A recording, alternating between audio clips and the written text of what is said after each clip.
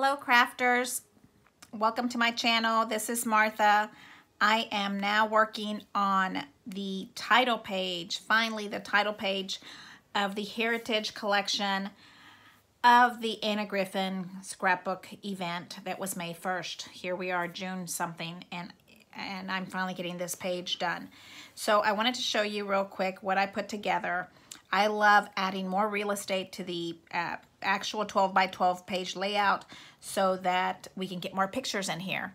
And so what I did this time was that I have not glued everything down. I kind of wanted to show you the process so that you can kind of follow along or take some ideas and use them whichever way you want to use them. So first of all, let me take all this off. Here's my little page. I like more than just plain white. I kind of like the little flower part, so I thought if I added a date or something that would be really cute there. And then on her scrapbook page that she was showing us, she had some of these little leaves on the side. I don't know if I'm going to use these little leaves because gosh, I want to see more and more of this little area here. So that's what I was looking at. And then all of this little loveliness is the stuff that I was using, and I will show you. And then I ran this is a little journaling tag. I also ran this one, and I ran this one. And so these are all little tags that you can use as a great big huge date or a title, or adding journals, or adding a little love note to someone in your actual page. And then here is the layout. And this is the part I want to show you guys. Here I think she had a 5 by 7, and then she brought it down to a smaller picture, and I used the business size dies that everybody is using right now to create this, and then add a gatefold to the page. Okay, so we have the two here, and then they open up so. And then I added this little embossing area right here, kind of a little of a green color here that I thought would be pretty to bounce these flowers around. And then instead of a flip and flop and twist on this page, which I was kind of thinking I still wanted to do a twist on this and be able to mechanize it, to move it this way. But there is so much gorgeous lace paper here that I think it's going to snag everything. So I'm thinking I'm going to put it down permanently so that you can't do the mechanism, you can't twist it, because I think it would just be a mess to try to twist it. So here's the page that it would be where you're going to get more real estate at, and I'll show you this one in a minute. Let me show you the actual page.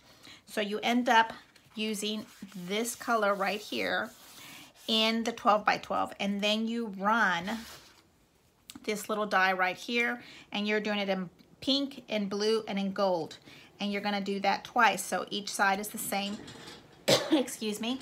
And then you're going to keep the negative of that, which I kind of put this on the side here so you can see when you run this, you end up with this little negative right here of this little chompy little teeth kind of thing, and then you end up with a little avatar on this side that kind of looks like little monsters.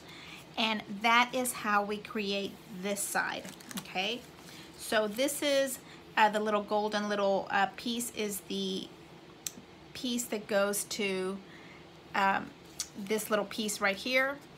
And then the little piece that goes in the middle is the one that goes to the little fence one that we use. When you cut this one, I'm reaching over here, and you cut this little piece here, this is the outline. So you end up like this. You have to run this piece here to get the little avatar, that's the little golden pink one, and then you need this little outside one to get the little blue one. Okay, so you're running that part. And I did an extra strip here of solid blue because guess what? I put this in a spot that I didn't like. So I lifted it up and I tore the paper. So I covered it up with this dark solid blue. And then I end up here, so you have blue, pink, gold, blue, pink, and gold.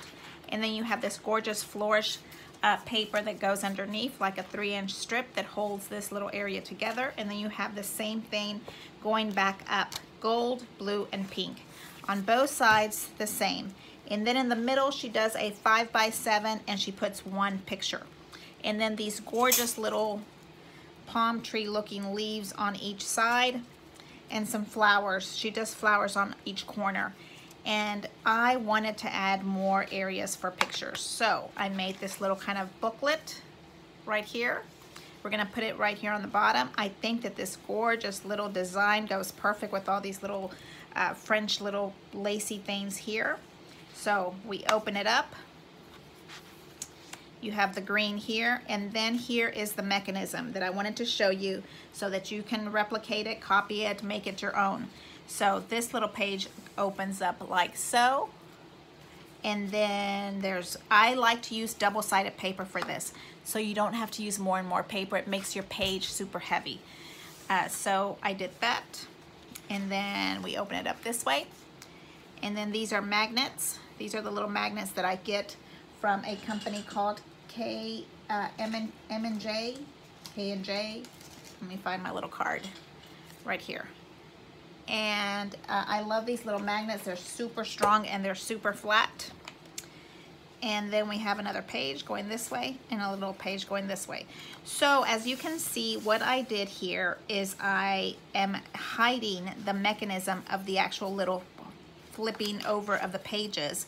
So what you have to do is kind of do a little planning. You want to find the size of paper that you want.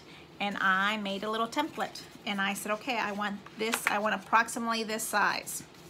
So I made a little template. I add 1/4 of an inch to the end and I fold it down, and I kind of decided how big of a page I wanted for this background. And here is the page. And then you do the other side, just a slither smaller. And then for the inside papers, I made those even smaller because there's less real estate there to make, but still plenty of room for a 4x6 or 2 small ones, plenty of room for pictures. And then of course this big area here. So this like kind of little thing here is kind of like a waterfall, but it's hidden.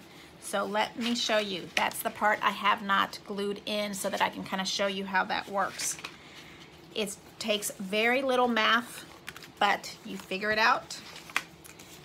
With your template, you're folding it down and you kind of draw with a pencil and you make your mark of where you want to cut and where you need to hide this little mechanism. It's not that bad if you don't hide it. It'll fold up and you'll see this piece. So what? You put something in there if you wanted to, but if you're thinking ahead and you want to hide it, then this is what you need to do. You need to add this little paper right in here, add a little pencil, make a mark, and then on the inside I kind of waited another 1/4 inch and I made another little mark right in there. And I did the same thing over here with the pencil right there also. So now you have your paper and your slits. You want to make sure that it's cutting all the way through. Since I already have chipboard on this, you can kind of see how that worked. And then you're able to put your pages in. You add a tiny little, kind of snip that little corner so it's a little bit easier to get in between.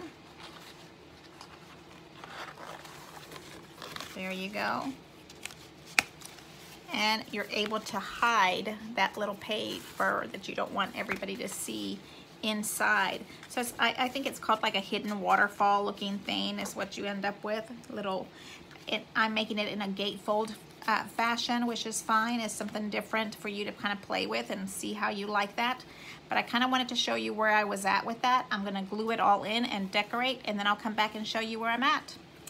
Have any questions, please? I love you guys giving me questions and comments, and I really appreciate that. It helps me know where I need to move the channel to and what you're enjoying and what you're not enjoying. So please let me know. Subscribe, comment, like, and I'd love if you can share with a friend. That would be awesome, and we can have more people along. So let me know what you think. I'm going to put this together and glue it, and then I'll come back and show you. Thanks. Have a great day. Bye.